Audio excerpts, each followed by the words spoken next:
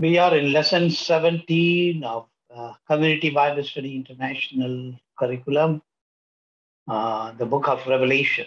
So, all things new. Day one, we gave you the homework to study Revelation chapter 21, verses 1 to 4, the new creation. So, how John describes the new creation. Then 5 to 8, the divine declaration. What declaration Lord gives, the promise and the what. Then it talks about the bride. Already we saw the bride in the earlier chapter also. Then a spectacular view of the city, 21:15 to 21. Then light and glory. So the new heaven and the new earth. So the revelation itself is a new beginning. The Lord Jesus is the Lord of the churches. That's what we saw. Revelation 1:1 to 3:22. The Lord Jesus Christ is the lion over all nations. No nation is exempt. Revelation 4:1 to 20:15. And the lamb among believers. That is 22:1 to 22:21. So lesson 17 and 18. So we see there are many aspects of Lord Jesus Christ, being Lord of the churches, lion over the nation, and lamb among the believers. So the new heavens. So when John writes, he senses a fresh beginning. With sweet breath of heaven, he writes this. The idea of new heaven, new earth is spoken in several passages. Isaiah, Psalm, Second Peter. So the new heaven and new earth is an aspiration, is a desire, is a vision of Old Testament saints as well as the New Testament saints, as Peter writes. In Bible, heavens is referred to three aspects. So when you talk about heavens, so there are three, we can say three layers. The first is the atmosphere, the blue sky. That is the first human aspect of heaven that sustains the earth and humanity. The space or the night sky. After the atmosphere, there is a huge space. Recently, some of the people had a tour to the space. They came around and said they had a lot of great experiences and they want to make it as a space tour. So that is the space. The third is the dwelling place of God. So when the Bible talks about heavens, so it may refer to any one of those three. So according to the context, we have to understand. So new heaven here means new blue sky and the night sky. So this is the change. The word new means fresh, recent, and better. So the old will pass away, the new will come. Lord Jesus Christ said, the heaven and the earth shall pass away, but his word would live forever.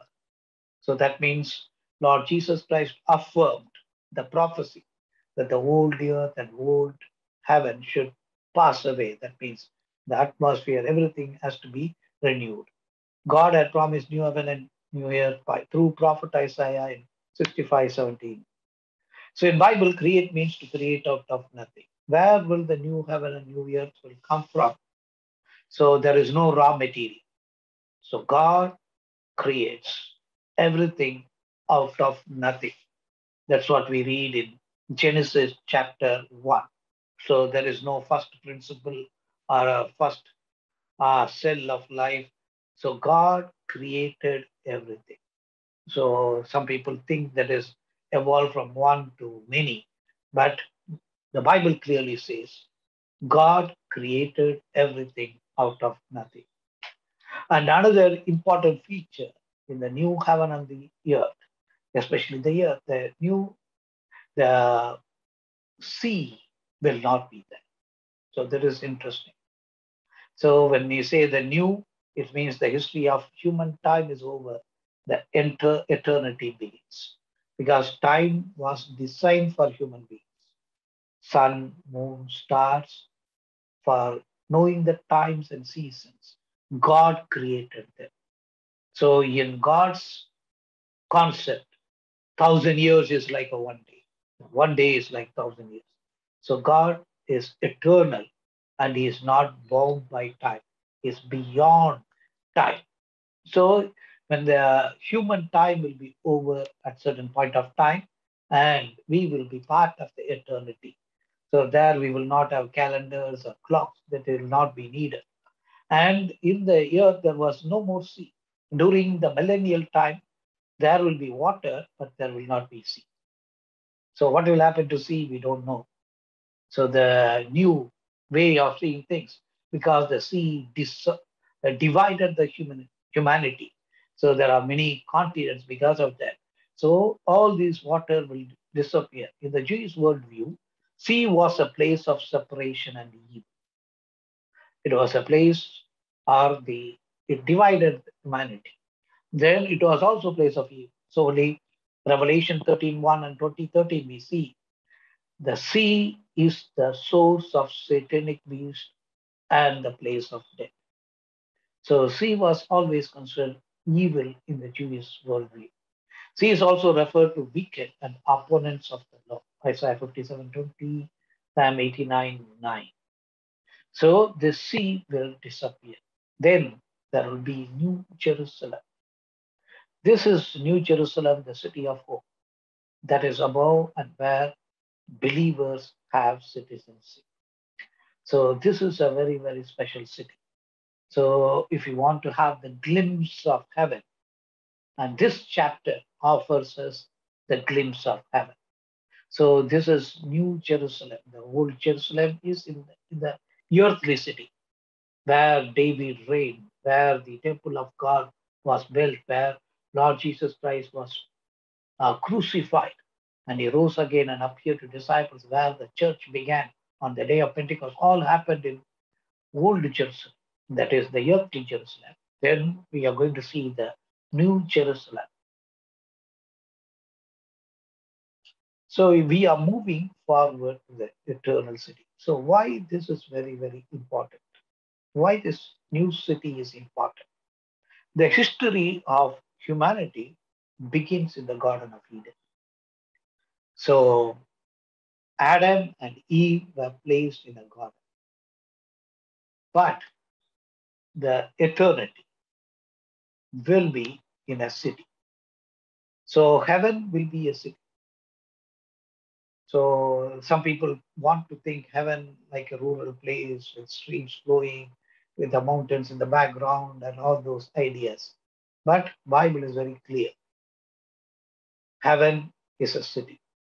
So if we don't like city, we have to like city because our eternity will be spent in the city of New Jerusalem.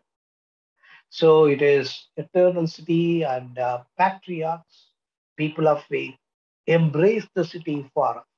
So we'll be seeing that also in little while, how the patriarchs viewed the city. The father of faith, Abraham, had a vision that embraced eternity. So in the Hebrew, he says, for he was looking forward to the city that has foundation, whose designer and builder is God. Hebrews chapter 11 talks about the heroes of faith. And Abraham had a vision. So he had a vision of the eternal city.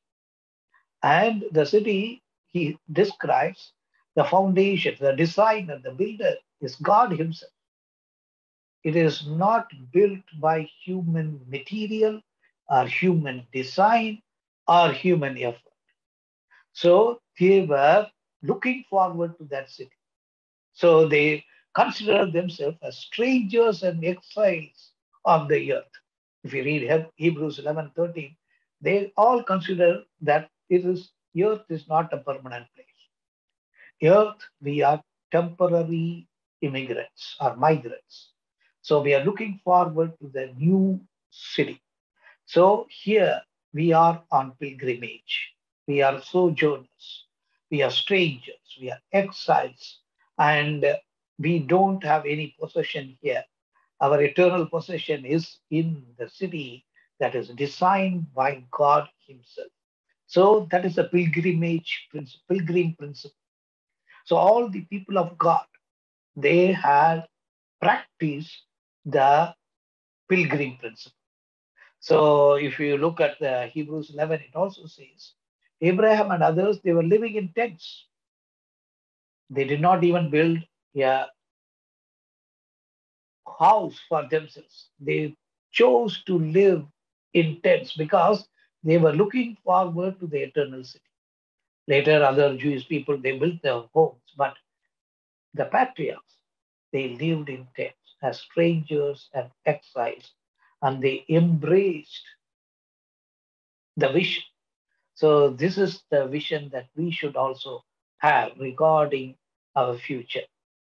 So the mega project in Abraham's vision, it says the plan, design, and the implementation was done by God Himself.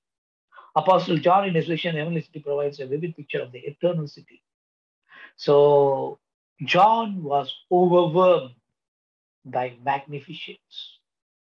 He can only give description as allowed by human vocabulary. So it is cannot be described. It is beyond description. So even Paul had an experience when he said he heard what only angels or only heavenly beings can speak. So he was not supposed to speak as human being. He cannot write it also. In the same way, John also had an experience that he could not describe in human words. So within the limited human finite language, he tries to explain.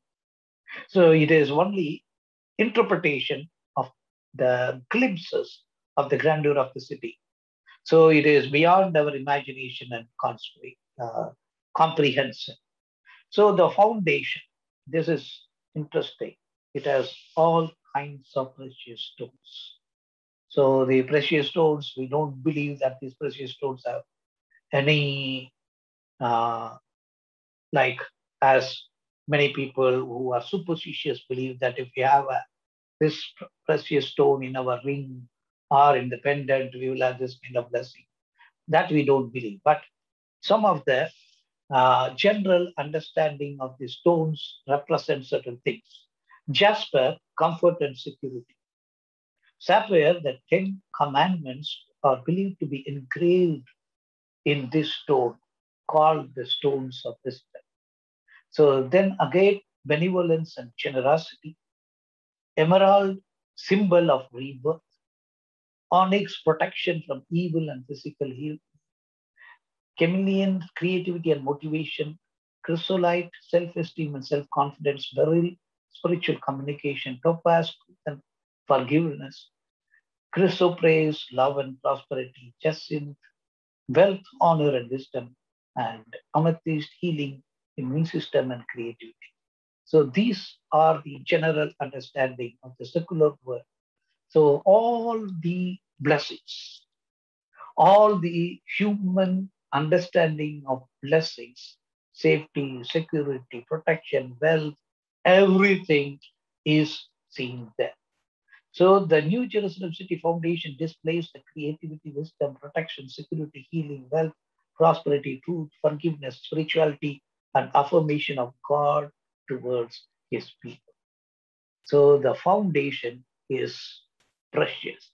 Foundation is of the precious stones. So if you see the world, how they are crazy about it. If you have seen the newspaper, 23-year-old rapper, musician. So what he did is he has made gold hairs. So he went through a surgery where these hooks are permanently embedded in his scalp. So then the other person has put $24 million worth, US dollar worth of diamond in his forehead. So they asked him, why you have it in forehead? Why can't you have it as a ring? He said, somebody can steal the ring, but they cannot steal what is in my forehead. So this is how the people are crazy. But in heaven, there's something is different. So he have all those precious stones as a foundation. So the earthly values and the heavenly values are diametrically opposite.